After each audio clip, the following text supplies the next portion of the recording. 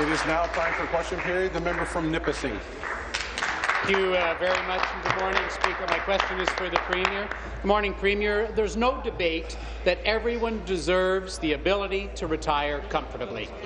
But getting there should not result in the loss of jobs or the closing of small business.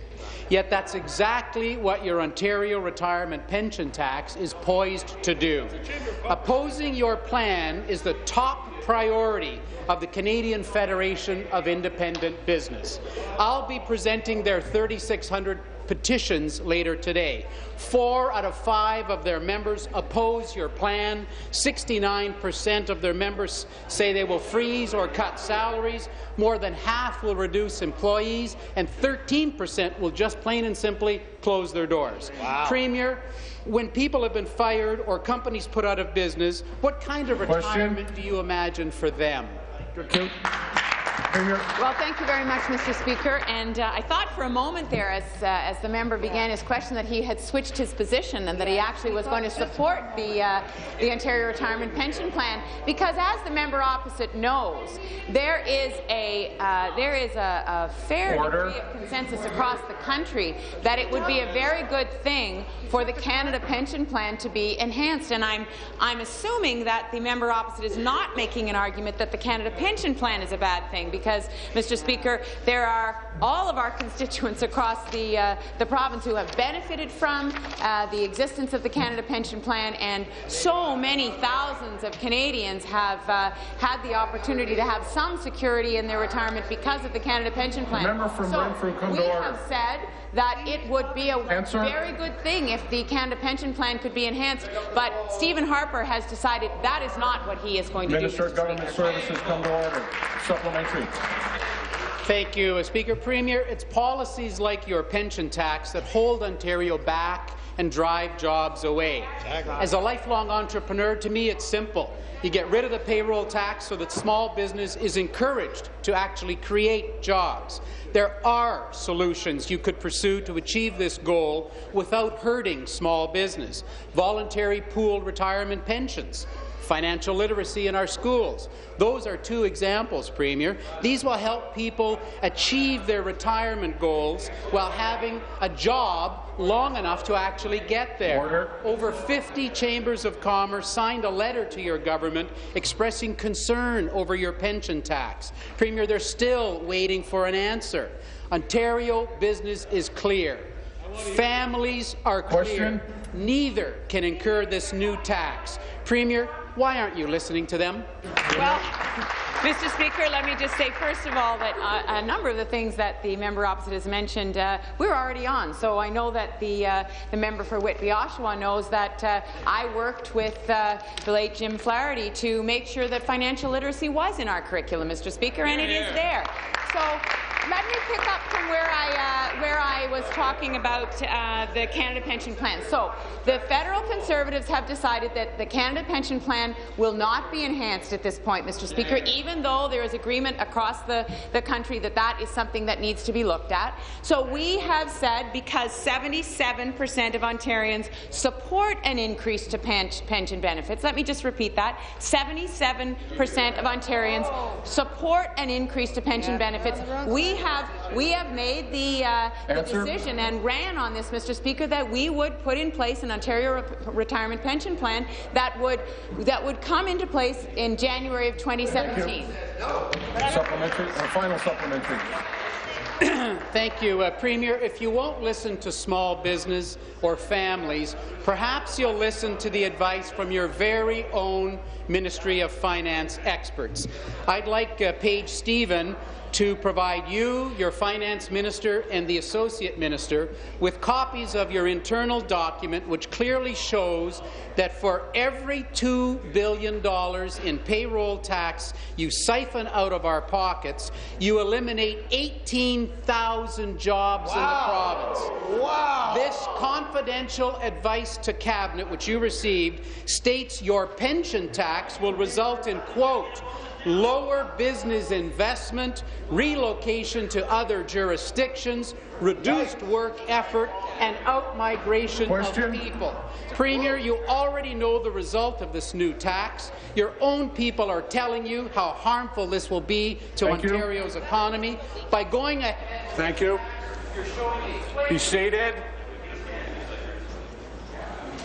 Premier. Thank you very much, Mr. Speaker. Well, I think the member opposite knows that there are thousands of Ontarians. In fact, the majority of Ontarians don't have a workplace pension plan, Mr. Speaker, and he knows that the enhancement of the Canada Pension Plan would be a good thing. And in fact, if the member opposite wants to talk about internal documents, perhaps he'd like to talk about Harper government's own internal documents about the benefits of expanding pensions. And I quote, "In the long run, expanding the CPP would bring economic benefits. Higher savings will lead to higher income in the future and higher consumption possibilities for seniors." So, Mr. Speaker, in fact, the member opposite knows that our timing of bringing in the Ontario Retirement Pension Plan in January 2017 is to coincide with the reduction in EI payments off the payroll, Mr. Speaker, at that time. So we have taken into account, we are talking to small business, but we know, Mr. Speaker, that people in Ontario need this security. In fact, people across the country need this security. Thank you. New question. The member from Nipissing. Thank you. My next question is back to the Premier. Small businesses are staggering under the burden of your skyrocketing energy, new taxes and fees, and unnecessary red tape. You throw all of this at them and then wonder why so many businesses are leaving Ontario. We already have the highest electricity rates in North America, and they're projected to go up a further 42% in the next 5 years. Your failed renewable plan has us exporting power to Quebec and the United States at a loss of $1 billion in October alone. Premier, that's a whole gas plant scandal in 1 month. After your pension tax, this is the CFIB's biggest issue. 93% of their members want a leader who will commit to relief in energy. Premier, why can't you be that leader? Thank you, Premier. Well, Mr. Speaker, you said you couldn't. We just went through an election campaign where we made it clear that our priority was to work in the best interest of people across this province, to make sure that we work with businesses to increase jobs. In fact, Mr. Speaker, we have more than 550,000 net new jobs since the recession, Mr. Speaker. That's a very good thing. In terms of our relationship on energy with Quebec, Mr. Speaker, I don't know if the member opposite missed the announcement on Friday, but, Mr. Speaker, we have just made really a historic agreement with Quebec to trade energy, Mr. Speaker, in our peak times when we need power and they need power, Mr. Speaker. And that is a good deal for the people of Ontario, and it's a good deal for the people of Quebec. And in fact, Mr. Speaker, it's a good deal for the people of Canada when provinces are working together. Thank you. Supplementary. Premier, in addition to your skyrocketing energy rates, you've slapped small business with an unnecessary WSIB premium through Bill 119, requiring family-owned contractors to pay WSIB coverage, even though they already have better private insurance, is just another tax on small business, independent tradespeople and contractors. This is cutting directly into their livelihood, and for many, it's the straw that breaks their financial back. We all know this is a tax designed to bail out another Liberal mess, the $14 billion unfunded liability at WSIB. Premier, will you address the real problem? Will you initiate a formal government task force to resolve the WSIB boondoggle, repeal Bill 119, and stop making small business pay for your mistakes? Minister of Labour. Minister of Labour. Thank you, Speaker. Well, in fact, Bill 119 improves the unfunded liability, which is something that workers, employers, business people around the province of Ontario have been asking for, and it's precisely the reason that it was brought in, because we believe into taking account the real needs of Ontario's workers and business. Bill 119 is about improving the health and safety in the construction industry itself, and to help business, it's about reducing the underground economic activity that takes place on a regular basis. We listen to the concerns of stakeholders.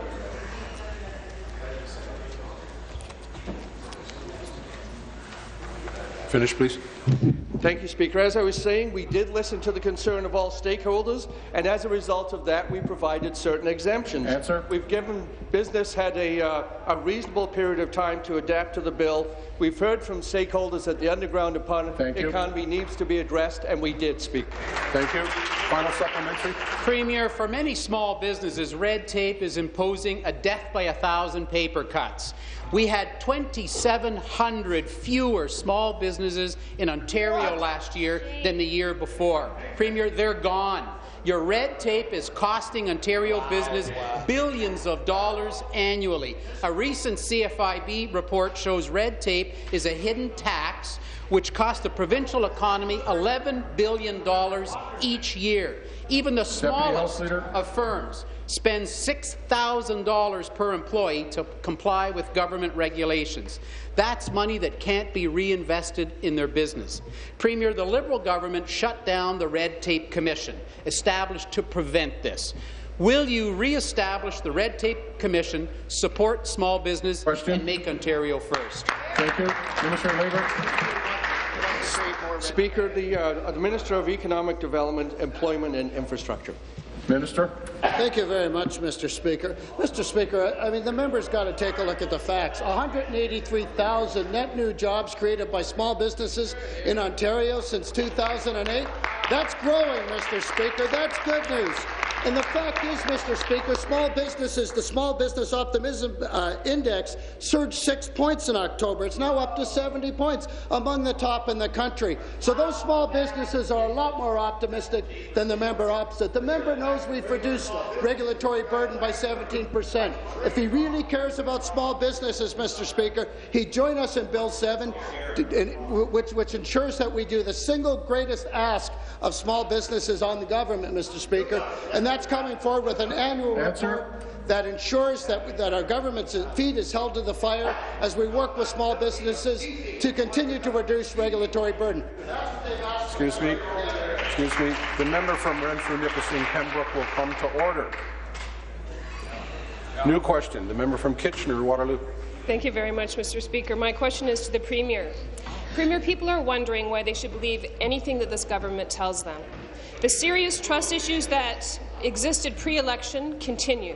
The Premier's Minister of Health says that cuts to health care and home care are a myth, but the province's CCACs are saying that nursing hours and PSW services are being cut back. You can't deny that.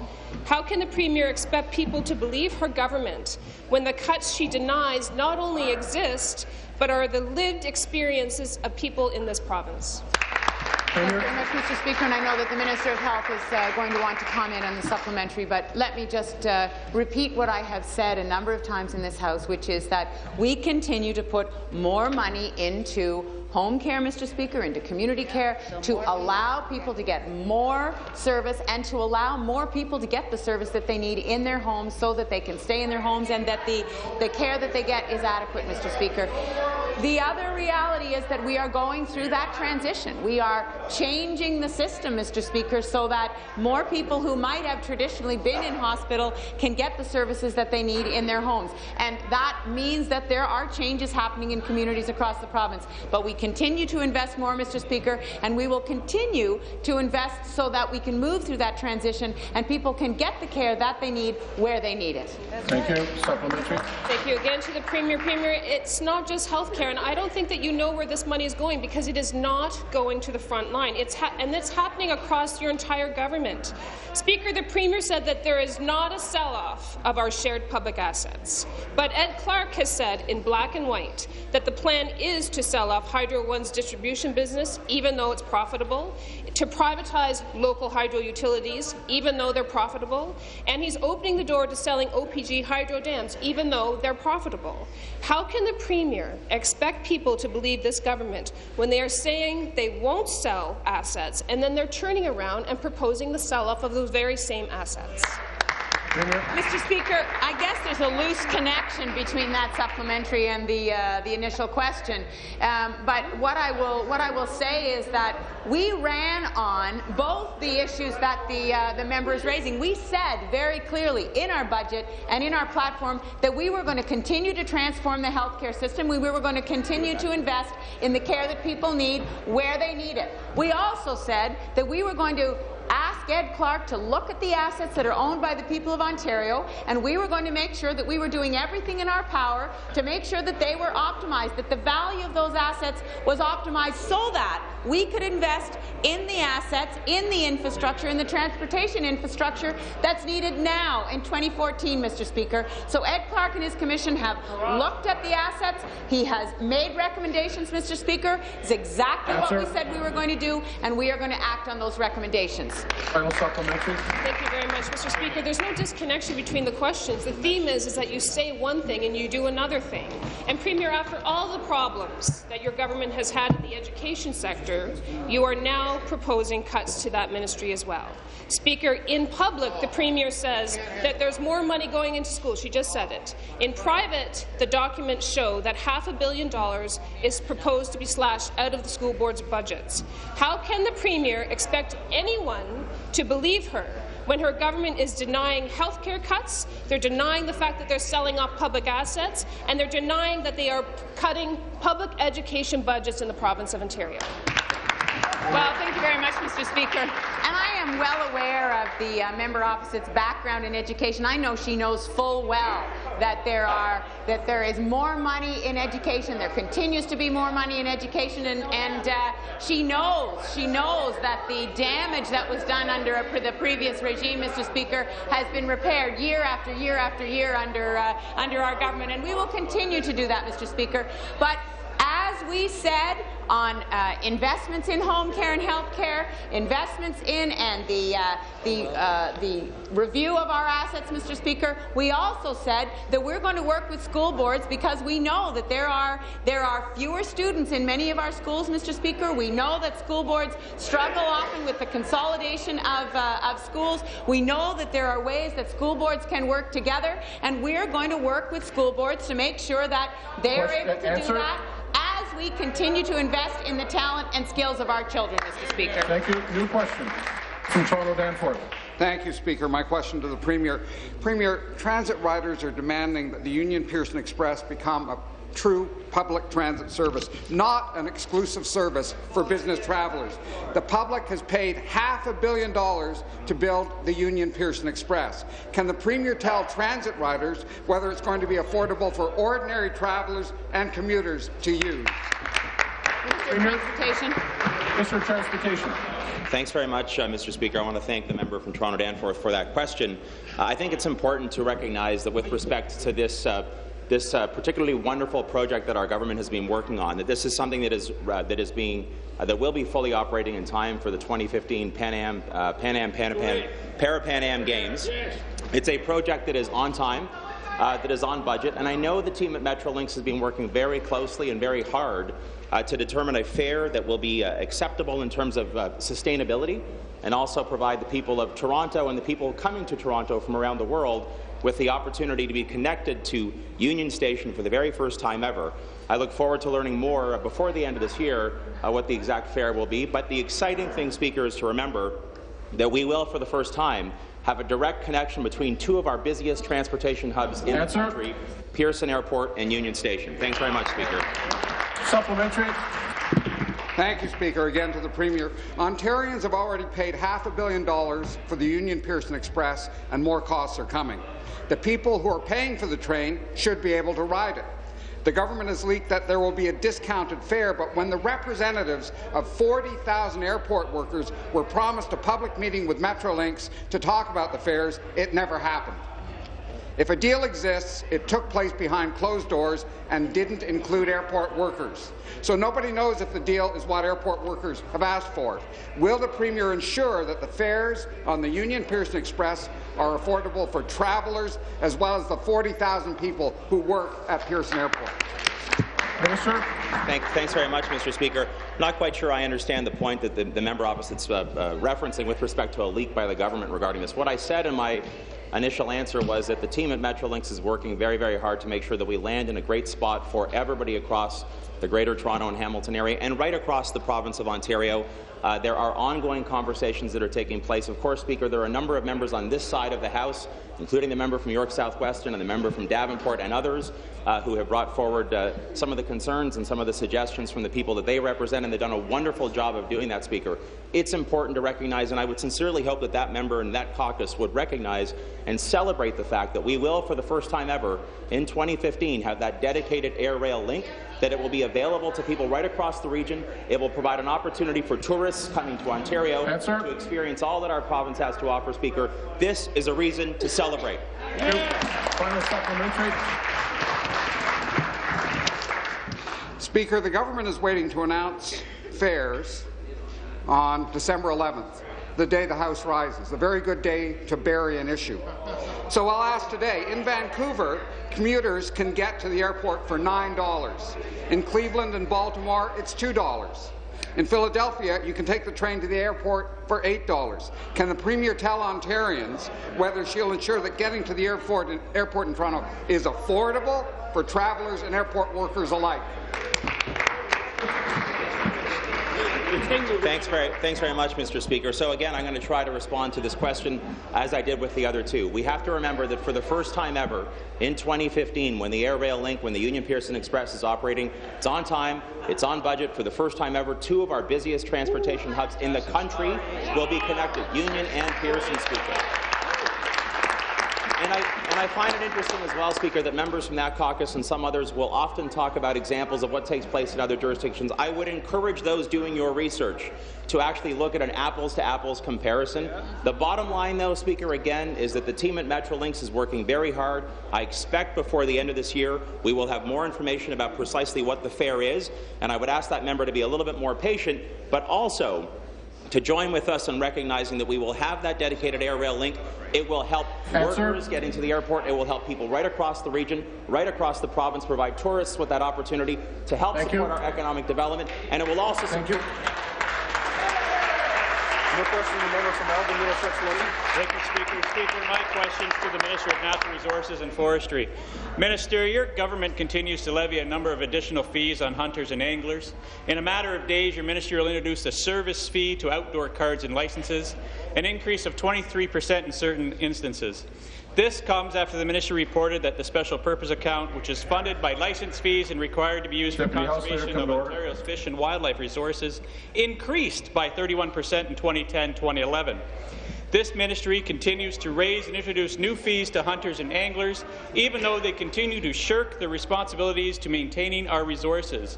The Environmental Commissioner states it appears that the Ministry of Natural Resources is walking away from many parts of its job to safeguard wildlife and natural resources. Minister, why should hunters and anglers give you more money to mismanage our resources? Well, Speaker, thank you, and I thank the member for the question. Maybe in the supplementary he can outline for me exactly what it is apparently that we're shirking or what responsibilities we're walking away from, and I'm looking forward to hearing those. What I will say, Speaker, is the decision to raise the fees in the SPA was a decision that was made 8 months or a year ago. It does become live on December 1st, I believe. There will be an increase into the fees. I would say that one of the things that has been slightly misrepresented in the media on this issue is that it is one administration fee. It is not a series of fee increases. So if hunters and fishermen, when they buy their licenses, if they do one purchase for their outdoor card and one purchase for a hunting and fishing license, it will be one fee, one time. If they buy them individually, it will be a $2 increase each time. But at the bottom line of this is the fact that the SPA supports the programs that are done in the province of Ontario, as it always has. There's a shortage of revenue. This is one of the ways we have found to keep those programs whole. Thank you, supplementary. Thank you, Speaker. Minister, it doesn't matter when the decision was made, but one new fee is one too many on behalf of hunters and anglers. Minister, it's no wonder that you continually have to tax hunters and anglers due to your government's mismanagement of the resources. How can you expect revenue to grow when you have mismanaged the moose population in Northern Ontario to decrease hunting tags? You have limited fishing licenses in Northern Ontario. Overall, you're charging hunters and anglers more and delivering less. Minister, hunters and anglers want to know the truth. Your ministry has not released the annual report for the special purpose account, for which you are basing your fee increases for the last 3 years. You can't be open and transparent and show where the money has gone. Minister, with the Environmental Commissioner observing a decrease in your resource management, your lack of transparency when it comes to reporting the state of the special purpose account, how can you expect hunters and anglers in this province just to give you more money? Minister. Mr. Speaker, thank you. The member raises a fair point. I can tell him that the annual reports on the special purpose account will be tabled very soon, and I do thank him for raising that, and I will be happy to bring those into the legislature. Speaker, the member raised an issue relative to the moose populations in northwestern Ontario. In fact, we have learned that the moose population in some of the wildlife management units in Northern Ontario are in significant decline because we actually invested money from the very account that the member is now criticizing that we've raised the fees on. We flew an aerial survey that cost about $5 million. The money comes from the special purpose account, and is that very data from that very account, having the money to expend, that provided the data, Speaker, for us to now go forward with a very significant moose management project on behalf of the hunters and the tourist outfitters in northwestern Ontario. And I would tell you, Speaker, as a group, they are very supportive of the work that we're doing on the moose project, and in fact, the tourist outfitters have embraced the work that we've done on this project. Thank you.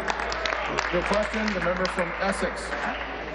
Thank you, Speaker. My question is to the Minister of Labour. Speaker, I think that all members in this House would agree that first responders, such as the firefighters that are visiting us today in the legislature, have demonstrated over and over again the enormously important role that they play in protecting our safety and our security.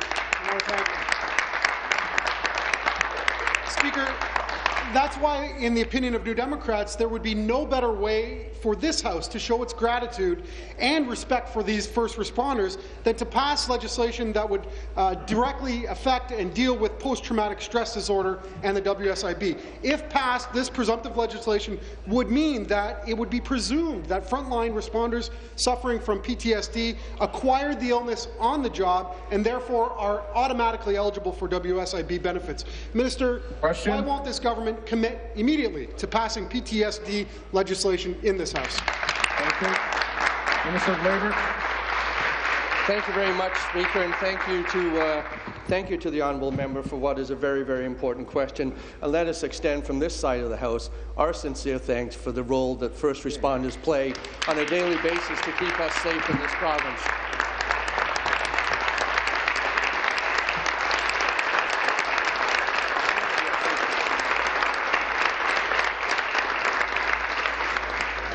Thank you, Speaker. It was certainly the valuable experience we gained from the roundtable that was held on stress, on mental stress, including PTSD, by all the first responders that has taken place over the past 18 months and reported to us just recently, has certainly provided us with the information we need to move forward.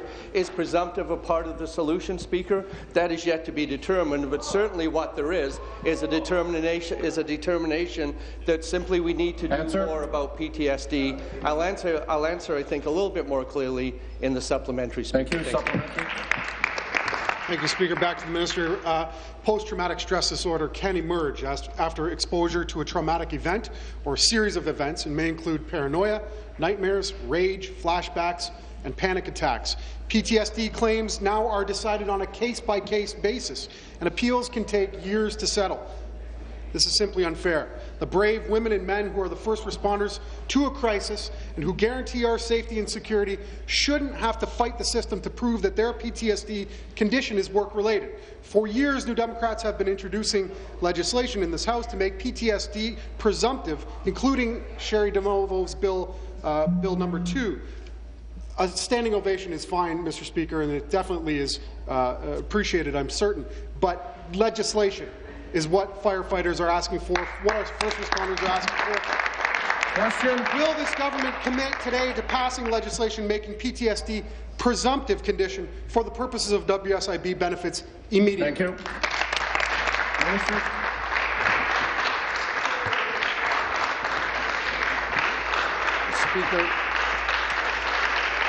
Speaker, it was one of the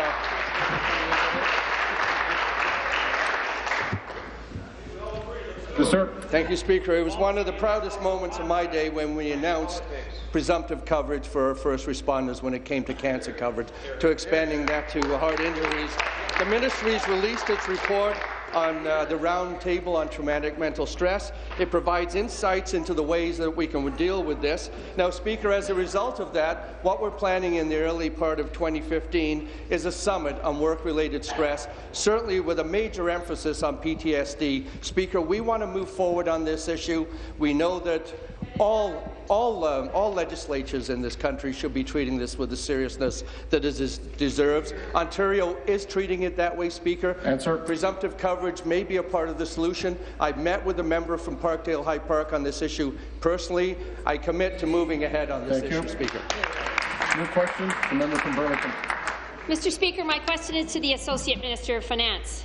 Mr. Speaker, earlier this month, the Minister visited my riding, the great city of Burlington, to discuss our government's new Ontario Retirement Pension Plan, share information on how this plan will create a secure retirement future for millions of Ontarians, and listen to both the concerns and the suggestions of stakeholders in my community. In that regard, I was pleased to participate in this meeting and hear a broad range of perspectives from my constituents, including business owners, community leaders, and young entrepreneurs. I know the minister valued the feedback she received. Mr. Speaker, could the minister please inform this House what she has been learning from Ontarians in her meetings and discussions on the ORPP? Thank you. Associate Minister of Finance. Thank you, Speaker, and I want to thank the hard-working member from Burlington for this question. Mr. Speaker, since taking on my role as the Associate Minister, I've had dozens of meetings with Ontarians about the ORPP. What I've learned so far is that this issue of retirement security relates to everyone, and the reasons why we're moving forward are crystal clear. When families discuss their futures at the dinner table, their underlying concern is, can I save enough? This is particularly true for the middle-income group. We know why. 2/3 of workers in Ontario do not have workplace pension, and people are living longer, meaning their savings need to stretch further. This creates fear and uncertainty. For individuals, this is concerning because it means tomorrow's seniors are at risk of retiring with a lower standard of living. For our economy, this means slower growth and more people relying on publicly funded social assistance programs. Our colleagues on the other side of the floor would prefer that we do nothing. Mr. Speaker, I've heard... Thank you. Seated, please. Supplementary. Thank you, Mr. Speaker, and thank you to the Minister for that response. Mr. Speaker, again to the Associate Minister of Finance. I'm pleased to hear about the insights, Minister, that you are gaining from these meetings. I know it was very helpful for my constituents to have the opportunity to meet with you to learn more about the Ontario Retirement Pension Plan. They appreciated the opportunity to hear about the plan's framework as it takes shape, and they valued the chance to share their ideas about how our government should proceed, both with respect to the design of the plan and its implementation. Specifically, I know many appreciated the chance to share their perspectives and discuss ways that the ORPP will impact them. Mr. Speaker, can the minister please inform the House whether she will be visiting other communities across our province to discuss the ORPP? Thank you, Minister. Thank you, Speaker, and again, thank you to the hardworking member from Burlington. As part of my mandate from the Premier, I am reaching out to businesses, industry groups, community associations, and everyday people to get their input on the ORPP. I want to ensure that we're creating the best plan for the people of Ontario. And to do that, I'm committed to meeting with and listening to Ontarians across the province. Last month, I began the first part of my tour on the ORPP, and to date, I've met with Ontarians in Sudbury, Brantford, Burlington, Hamilton, and Toronto, and just yesterday in Mississauga. Over the coming weeks, I'll be holding meetings in Ottawa, London, to name a few. In addition, Ontarians can write to me by email through the ORPP website to ensure their insights are included in our plan. Mr. Speaker, I look forward to continuing to listen to the people across the province so we can build the best possible plan for the people of Ontario. Thank you. Any questions? The member from Mornington, Halton Hills. Thank you, Mr. Speaker. My question is for the Premier. What role does the defeated Liberal candidate in Perth Wellington have in the government, Does the Premier think it's appropriate for that individual to be making public announcements of new funding for municipalities when the area's elected MPPs have yet to be officially notified? Well, Mr. Speaker, I can tell you that there are many people across this province who have run in elections, have been defeated, and then go on to do other things, Mr. Speaker. Sometimes they go on to work with government. Sometimes they go on to work in municipal governments, Mr. Speaker. Sometimes they go on to other business. But I can tell you that the former candidate in Perth Wellington has been very much a supporter of the policies of this government, Mr. Speaker, and he is a very strong community advocate for that part of the province, Mr. Speaker. Supplementary, the member from Perth Wellington. To the Premier, Speaker. Last week, in a press release from the Perth Wellington Liberal Association, the former candidate announced infrastructure money for local municipalities. The press release was misleading and inaccurate. It was a Liberal press release from the former Liberal candidate announcing public money. Is that part of the job description for staffers working on the public dime in the office of the Minister of Agriculture? If not, what are you or the Minister going to do about it? Good question. Well, Mr. Speaker, again, I will say.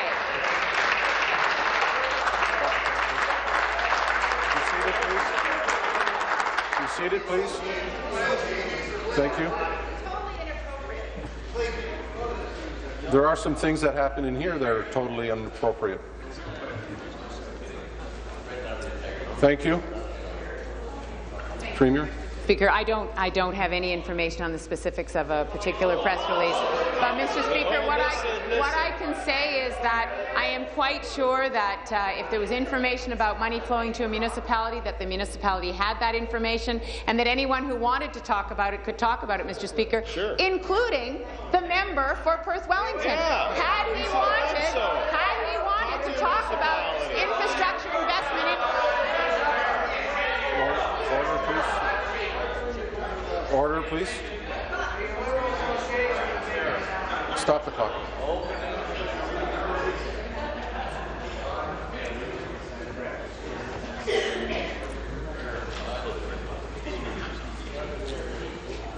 Wrap up, please.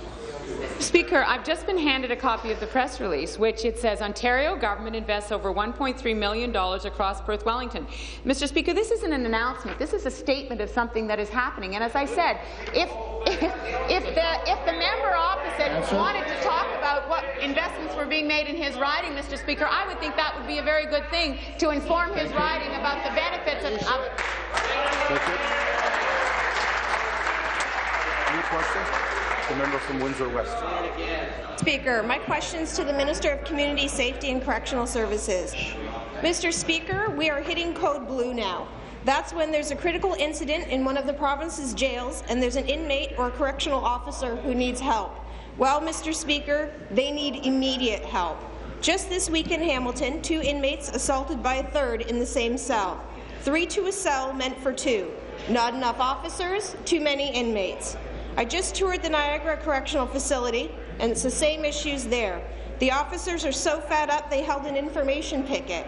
Mr. Speaker, when will this minister, when will this government dispense with the rhetoric and do something about the deplorable state of this province's jails? Thank you. Minister of Community Safety and Corrections. Thank you very much, Speaker. Thank the member opposite for the question, and I appreciate the fact that she's taking the time to visit many detention centres across the province, as I am. But most importantly, Speaker, what I'm doing is taking the time to meet with our correctional officers and our correctional staff, to thank them for the hard work they do every single day, and make sure that we are working together, Speaker, in transforming our correctional system.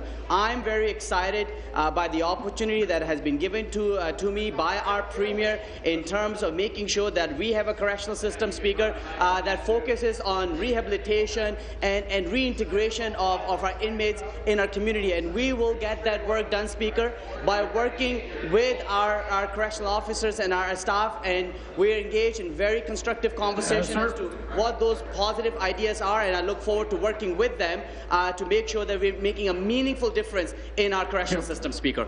Supplementary. Thank you, Mr. Speaker. It's not just Niagara. It's not just Hamilton. When hasn't it been London? Mr. Speaker, today marks almost a week-long lockdown at the Elgin Middlesex Detention Centre because of violence, because of overcrowding and understaffing. Frankly, it's because of deplorable conditions. What are the minister's immediate plans today to fix EMDC? Minister.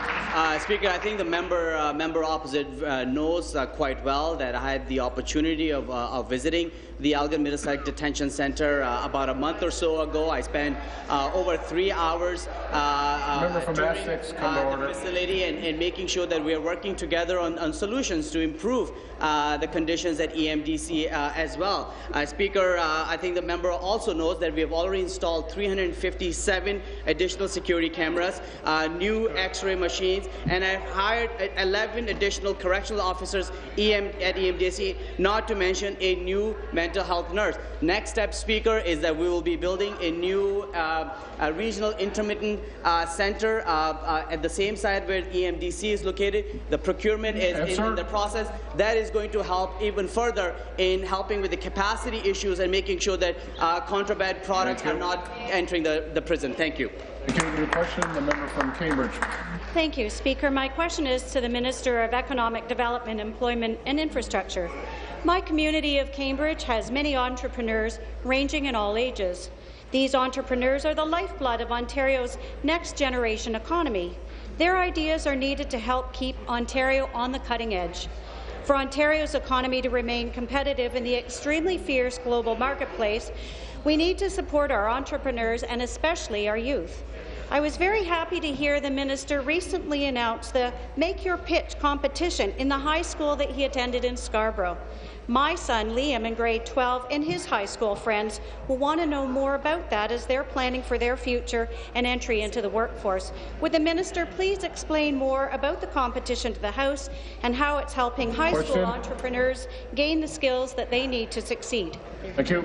Minister of Economic Development, Employment and Infrastructure. Thank you, Mr. Speaker. If the member's son Liam is anything like the member, if he enters the contest, it's a sure thing to win. So there's no question about that whatsoever. But the member's right. I was in my former high school a few weeks back, and I was given an opportunity to meet some of the young entrepreneurs in that high school and launch a program called the Young Entrepreneurs Make Your Pitch program in competition. And Mr. Speaker, this is an interesting effort, and it's part of our effort that the Minister of Education is very engaged in trying to instill entrepreneurial thinking throughout our education system. Mr. Speaker, this is a competition that challenges high school students to pitch their business idea in a 2-minute video. The videos will be evaluated by judges. There'll be 20 finalists that will present their ideas to a panel of judges. There'll be 6 winners selected, Mr. Speaker, who will be provided reserve entry into Ontario's very successful summer company program that includes mentoring, training, and a grant of up to $3,000 to launch their small businesses. Thank you. We're very excited about this program. Supplementary. Thank you, Speaker. Through you to the Minister, I want to say thank you. The information will help, and I'll encourage many youth in my Cambridge community to enter the competition. As you know, I spend a lot of time with my kids and their friends discussing their post-secondary education and job market options. This is great news, not just for young entrepreneurs in my community, but across the province. As many of us must hear, my constituents are concerned about youth employment in general. I know that our government has introduced many programs and initiatives to help youth enter and succeed in our province's job market, and my own kids and their friends are considering these options as they plan their future. The Youth Job Strategy that was introduced in the 2013 budget has shown real success. Would the minister please update the House on our success to combat youth unemployment? Thank you, Minister. Well, thank you again for the supplementary. And, you know, Mr. Speaker, it's great news last month. Youth employment in Ontario increased by 6,300 jobs. That was fantastic news. The month before, youth employment had increased by 12,600 jobs. So there's no question we're on a very good trend when it comes to increasing opportunities for young people. The youth unemployment rate also dropped by 2.1% last month. That's the largest drop we've seen in a very long time in youth unemployment. And since the fall of 2013, more than 23,000 job experience opportunities have been created under our youth job strategy. So, Mr. Speaker, we're working very, very hard with respect to trying to ensure that young people get job experiences, get opportunities to engage in entrepreneurial pursuits. We recognize, Mr. Speaker, that youth unemployment is still too high in Ontario. And that's why we're continuing, Mr. Speaker, to open up those opportunities for experiential learning, job experiences, and entrepreneurial opportunities for our youth. No question. The member from Prince Edward Hastings. Thank you very much, Mr. Speaker. My question this morning is for the Minister of Health and Long-Term Care. Minister, for years your ministry has been cutting back services at Prince Edward County Memorial Hospital. 2 years ago, hundreds of county residents came here to Queen's Park to protest to save their hospital when surgical services and delivery room services and other beds at the hospital were threatened. 5,000 Prince Edward County residents signed a petition that I delivered to the previous health minister to help save their hospital. Last night it was learned that Prince Edward County Memorial Hospital was refused funding for a small and rural hospital because the ministry decided that it was under a half-hour drive to Belleville General Hospital. Clearly no one from the ministry has ever driven from Picton to Belleville. Minister, why is your government continually making health care cuts at Prince Edward County Memorial Hospital? Good question. Minister of Health and Long-Term Care. Well, thank you, Mr. Speaker. I appreciate the question. I'm happy to actually sit down and talk with the member opposite to get more details. I know that this was a recent decision, according to the member opposite. But, Mr. Speaker, we have across the board, across the province, we've dramatically increased our funding to the hospital system in this province, despite the fact that we are also moving more and more services into the communities. And when it does come to our smaller, including our small town and our rural hospitals, we have a special initiative that does focus on them and appreciates and acknowledges the unique needs that they might face in providing those high-quality services to the constituents, to those in their catchment area. But, Mr. Speaker, and that fund, by the way, for small and rural hospitals is a $20 million annual fund. But again, I'm happy to speak with the member opposite with regards to the specifics of this hospital, and I hope that he takes me up on that offer. Thank you. Supplementary. Thank you, Speaker. I will indeed, Minister. It's very important that you understand what Prince Edward County is all about. It's home to one of the fastest-growing senior populations in the province. Sandbanks Provincial Park is there. It attracts hundreds of thousands of tourists from all over the country, and it's well more than a half hour from Belleville General. As a matter of fact, thousands of Prince Edward County residents live more than an hour away from Belleville General Hospital, so a fully operational hospital in Picton isn't a luxury for the county's future. It's actually critical. It's a necessity for the county's future. It's mind-boggling when you see things like $400 million being spent on an empty office building across the street here at Mars, and we don't want to see our Prince Edward County Memorial Hospital continue to empty out at the rate that it has been emptying out over the last several years. So, Minister, will your government stop making cuts at Prince Edward County Memorial Hospital, and will you reconsider that application for the small and rural hospital funding? Minister. Well, thank you. And again, I'm more than willing to sit down with the member opposite. But I would also suggest if he's looking for the government's commitment to hospitals in small and rural parts of this province, he needs to look no further than his seatmate from Bruce Grey Owen Sound, because the two of us just not that long ago, a couple of months ago, had the pleasure of announcing the rebuilding of a brand new hospital in Markdale, which is an important hospital in this community.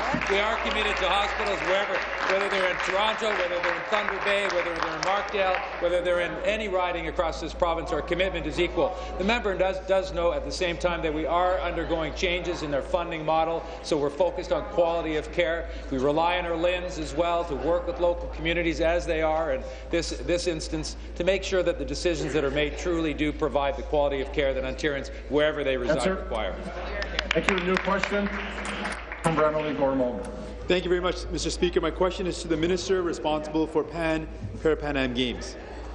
Speaker, honesty about the Pan-Para-Pan Am Games has been in very short supply. Whether it's conveniently forgetting to include the cost of the Athletes' Village in the cost of the Games, or the security costs that have gone from $113 million to $206 million to $239 million to an even higher number that the Minister won't even reveal. The auditor says we've missed opportunities to save money, we're behind schedule, and the government has underestimated the costs, and those costs may well go up. When will the minister give us a final cost for the Pan Am Games? Thank you. Minister of Tourism and Culture Sport, responsible for the Thank you, Mr. Speaker. Thank you, Mr. Speaker. I'd like to thank the member for the question. I'd also like to thank the Auditor General for her report in regards to the Pan Am and Para-Pan Am Games.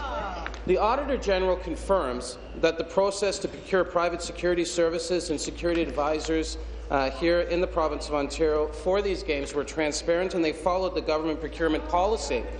In fact, Mr. Speaker, her report directly contradicts the claim that the NDP had months ago when they actually asked for the audit. She says that the process that was in place was above board and followed government procedure, and we're quite proud of our record here in the province of Ontario. Supplementary. Well, the auditor had a lot to say about how this government is wasting money again, has taken bad steps in terms of how these games should be managed. The auditor said, and I quote, "A key lesson learned from the Vancouver Winter Olympic Games is the need to carefully plan for and acquire security services as far in advance as possible."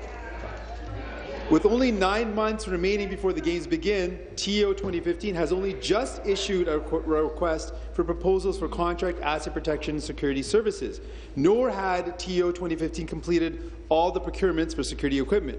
She says that falling so far behind is only going to further drive up costs. These games were ordered in 2009. This shouldn't have snuck up on anyone. With less than a year to go, how are we so far behind? Question. Thank you. Minister. So far behind, Mr. Speaker, I was in Markham on Sunday and I was at the opening of the Markham Aquatic Centre, which was well under budget with 3,000 people.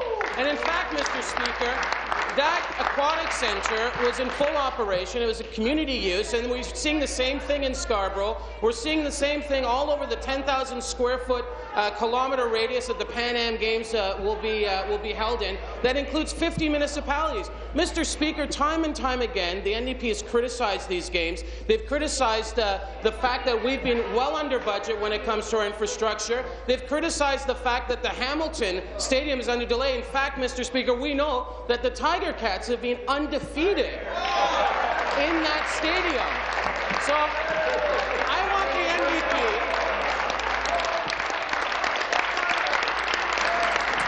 Answer. Be seated, please. Sorry, time's up. New question. The member from Halton. Thank you, Mr. Speaker. Mr. Speaker, my question is for the Minister responsible for women's issues.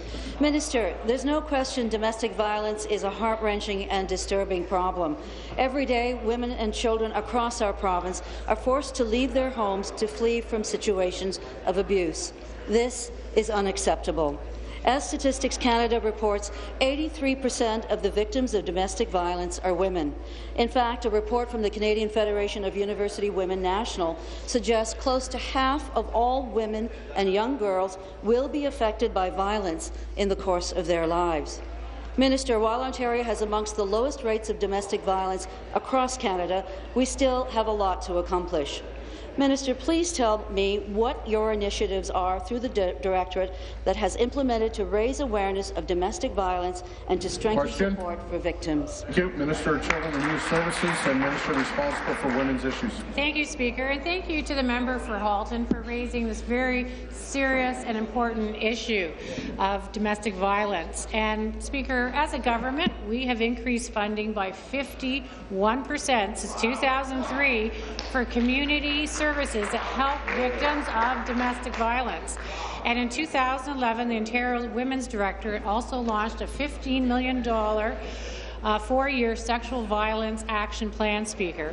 The Women's Directorate has also implemented numerous initiatives to raise awareness of domestic violence and strengthen support for victims.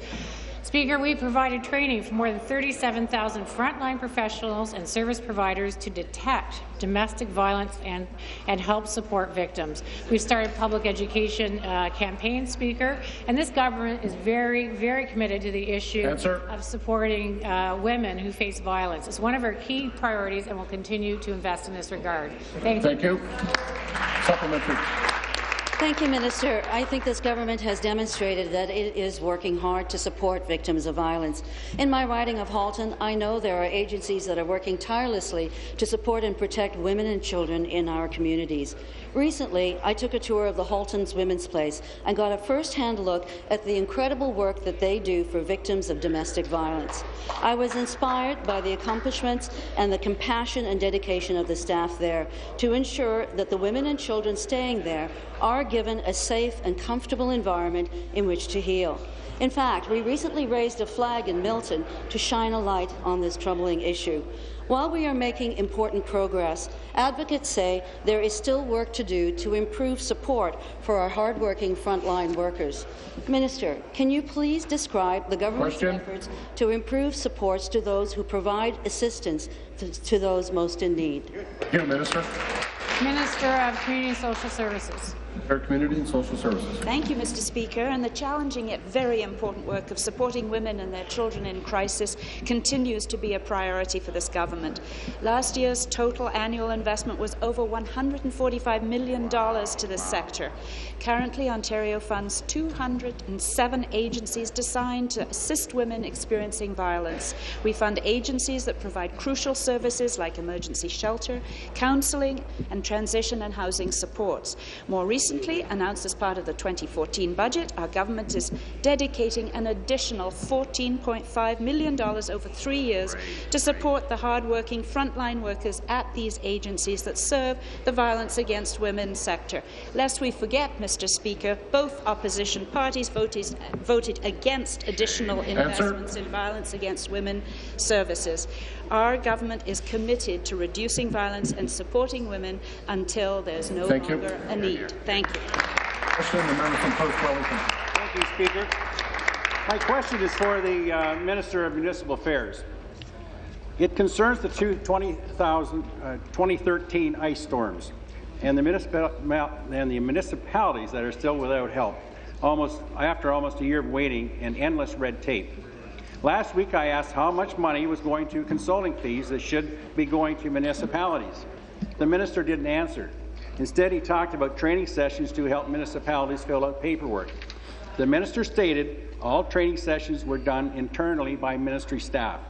But an email from his ministry says that, in fact, the training sessions are being conducted by the outside firm Landley Consulting. Wow. Would the minister care to correct his statement?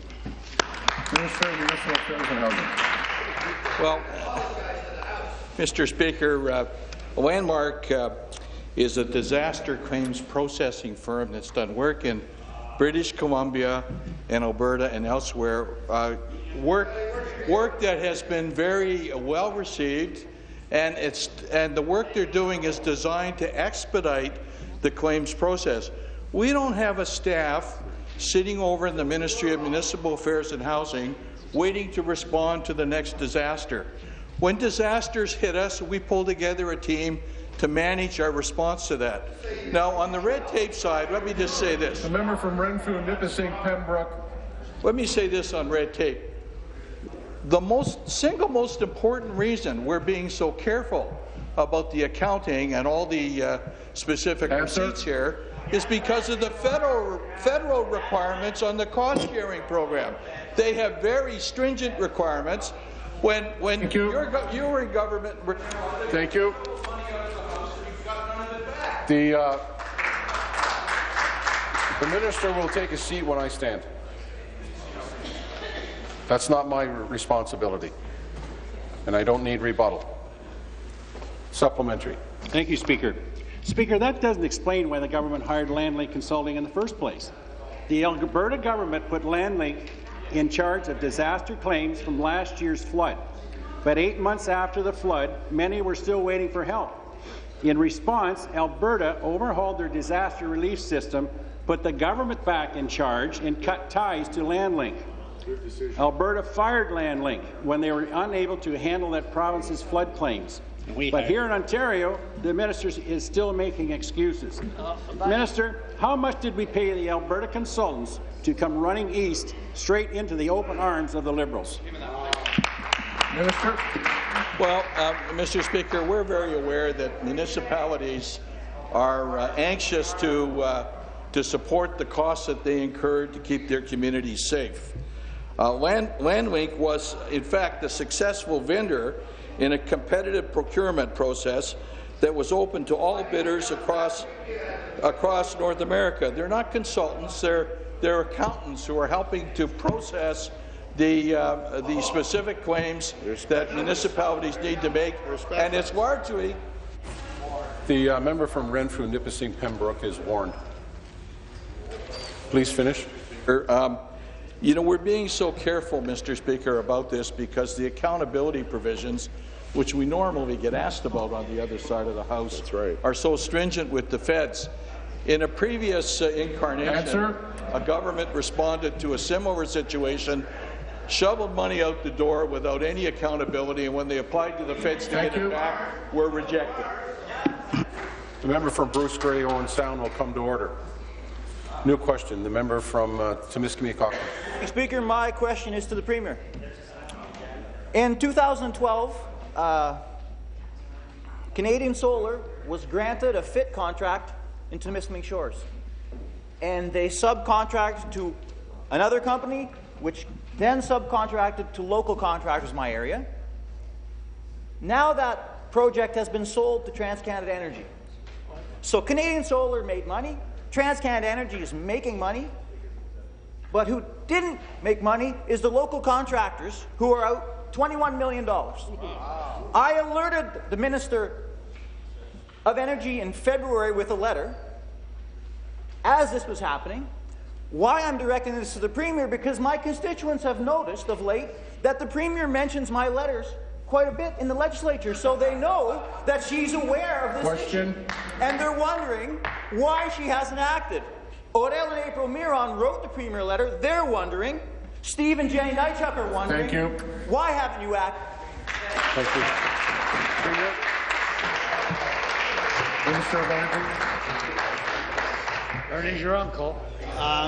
First of all, I want to thank the member for the question, and I will undertake to look into this issue more carefully and get back to him. But in terms of a general response, Mr. Speaker, we have a contracting process, a procurement process. We award the contracts, and those contracts are assignable. Throughout the whole FIT program, Mr. Speaker, from time to time, contracts are transferred from one entity to the other, and I certainly will look into this particular issue. I certainly would have some concern about the local contractors who have not been paid, and I will get back to the member. Thank you. The point of order from the member from Leeds Grenville. Thanks very much, Speaker. I just want to welcome 4 of my constituents who are here with the Young Professionals Network, Orlando Spicer, Lee Sample, Christopher Hum, and Colin Thane. Welcome to Queen's Park. Thank you. Jacques Pickering. Thank you, Mr. Speaker. I apologize. I was welcoming a class during introductions, and there are 4 special groups here today I'd just like to mention, if I may, Mr. Speaker. First of all, St. Patrick's Catholic Elementary School under teacher Michelle Hickley, St. Isaac Jogues Catholic Elementary School in Pickering. Of course, St. Patrick's is in Ajax, and both our Pickering firefighters under President Association Colin Arnett, and Ajax firefighters under President Mark Somerville of our association. Welcome all of them. Thank you. The Minister of Municipal the Minister of Natural Resources and Forestry on a point of order. Thank you. And Speaker, I'd like to correct my record. The $2 service fee that I referenced in response to the question from the member from Elgin Middlesex, London, will apply to each chargeable product related to hunting and fishing. This fee will allow additional funds from the sale of the licenses to go directly to essential fish and wildlife management programs. The Minister of Labour on a point of order. Speaker, on a point of order, I wasn't here earlier in the meeting, and I would like to welcome to this House the President of the Ontario Firefighters Association and the wonderful executive, Carmen Santoros. Right. Etobicoke Centre on a point of order. Thank you, Mr. Speaker. I know we've been thanking and welcoming our first responders here today, but I just wanted to thank one of those members, not only as a first responder, but as a constituent of mine. I'd like to welcome Ernie Thorne here to the legislature. On that topic, I'm going to ask all members that we have tried to design a system that does the introductions at an appropriate time. I've been quite lenient in trying to make sure that you have enough time, even past the 5-minute mark, in order to introduce all your guests. if you know they're coming and they're coming late, make mention of them during that time period so that they can at least be on the record and that you can indicate that you appreciate their presence here. These kinds of things are just prolonging the House that we've tried to organize an opportunity for us not to do that. So do your best, please. I'd appreciate it very much. Pursuant to Standing Order 38A, the member for Wellington Halton Hills has given notice of his dissatisfaction with the answer to his question given by the Premier concerning an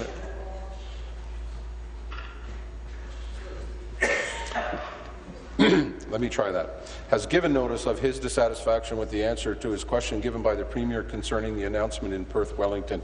This matter will be debated today at 6 p.m.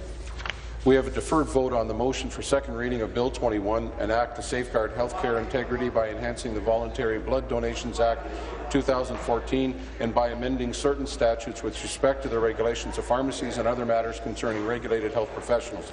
Call in the members. This will be a 5-minute bill.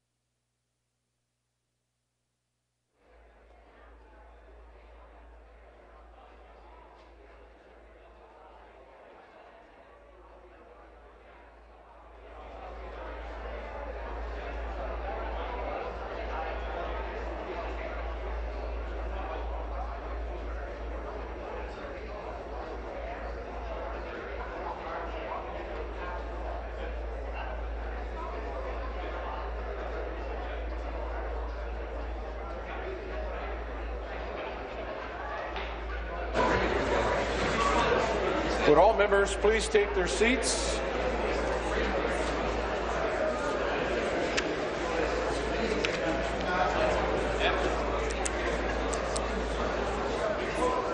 All members, take your seats, please.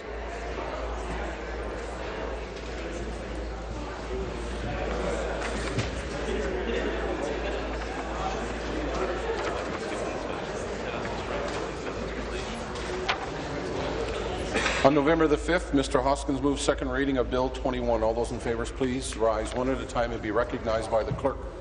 Mr. Hoskins. Mr. Hoskins. Mr. Nagby. Mr. Bradley. Mr. Bradley. Mr. Shirelli. Madame Mayor. Madame Mayor. Mr. Sousa. Mr. Sousa. Ms. Wynne. Ms. Wynne. Ms. Matthews. Ms. Matthews. Ms. Sandals. Ms. Sandals. Mr. Duguid. Mr. Duguid. Ms. McCharles. Ms. McCharles. Mr. Quinter. Mr. Quinter. Mr. Cole. Mr. Cole. Mr. Takar. Mr. Takar. Mr. Berardinetti. Mr. Berardinetti. Mr. Dillon. Mr. Dillon. Mr. Orzetti. Mr. Rossetti. Mr. Gravel. Mr. Gravel. Mr. McMeekin. Mr. McMeekin. Mr. Murray. Mr. Murray. Mr. Chan. Mr. Chan. Mr. Moridi. Mr. Moridi. Mr. Coteau. Mr. Coteau. Mr. Flynn. Mr. Flynn. Mr. Zimmer. Mr. Zimmer. Mr. Delaney. Mr. Delaney. Mr. Dixon. Mr. Dixon. Ms. Mangat. Ms. Mangat. Mr. Crack. Mr. Crack. Ms. Wong. Ms. Wong. Ms. Hunter. Ms. Hunter. Mr. Sergio. Mr. Sergio. Mr. Morrow. Mr. Morrow. Ms. Jassic. Ms. Jassic. Mr. Del Duca. Mr. Del Duca. Mr. Fraser. Mr. Fraser. Mr. Anderson. Mr. Anderson. Mr. Baker.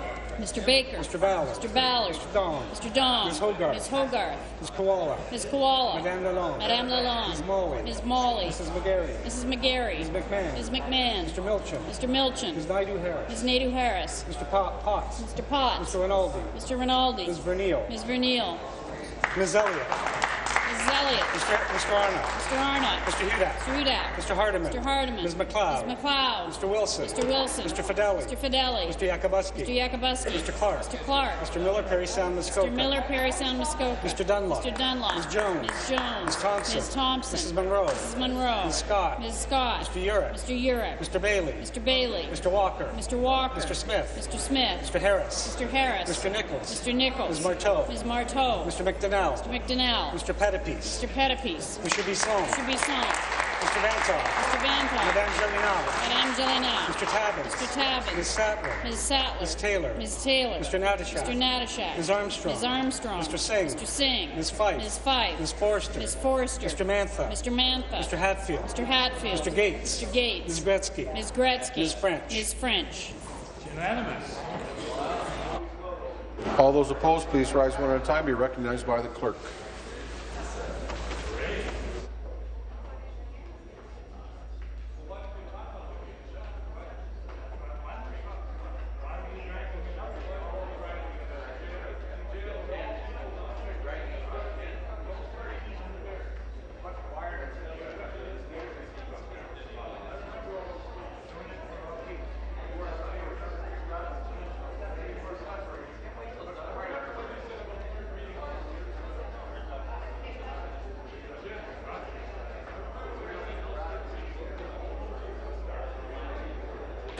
The ayes are 91, the nays are 0. The ayes being 91 and the nays being 0, I declare the motion carried. Pursuant to the order of the House dated November the 25th, the bill is ordered referred to the Standing Committee on Social Policy. There are no further deferred votes. This House stands recessed until 3 p.m. this afternoon.